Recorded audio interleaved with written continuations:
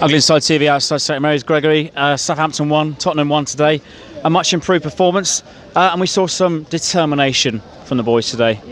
Yeah, definitely. And also, we've been definitely struggling in these last weeks. Like we definitely need some players, but like it's not going to happen. I mean, where do you think we need to improve? Obviously, we allowed Tottenham to come back in today to equalise once again. You know, you could say it was sloppy, but it's another Harry Kane header from a yard out. And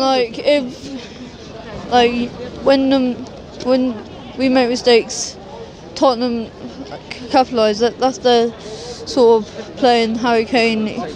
He gets mistakes and make them into goals.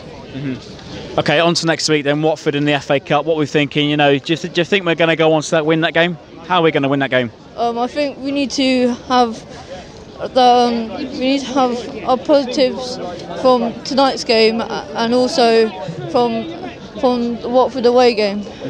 And if we have that for the FA Cup game, I think we can do it.